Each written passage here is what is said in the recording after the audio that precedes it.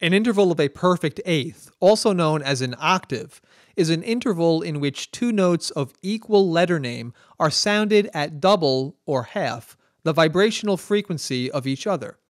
For example, if a note vibrates at a frequency of approximately 440 Hz, or 440 cycles per second, then an octave above that note will vibrate at a frequency of approximately 880 cycles per second, while an octave below that note vibrates at a frequency of 220 cycles per second.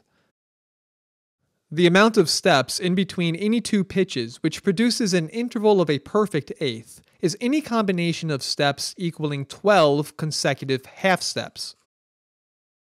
Because of the amount of steps separating each note, identifying an interval of a perfect eighth on the staff can be a bit tricky. However, you will notice that if the bottom note of the octave is on a line, then the top note will always be found on a space, with 3 lines and 3 spaces between them. And if the bottom note is on a space, then the top note will be found on a line, with 3 spaces and 3 lines between them. However, the easiest way to identify this interval would be to simply read the letter name of each note.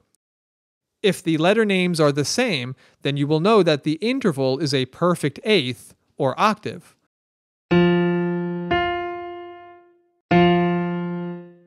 For more information on note identification, click on the link in the description below.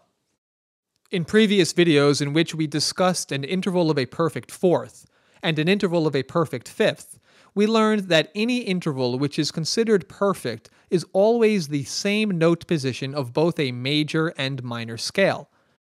This applies to an interval of a perfect eighth as well. An interval of a perfect eighth is simply the root note found after the 7th scale degree of that note's major or minor scale.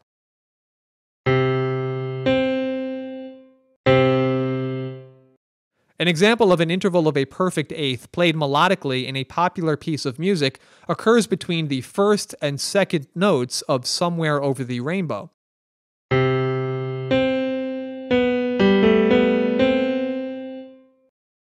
Do you know any other examples of an interval of a perfect eighth or octave in a piece of music? If so, comment below and share. Now that we have covered all of the basic intervals, in the next video we are going to discuss diminished and augmented intervals.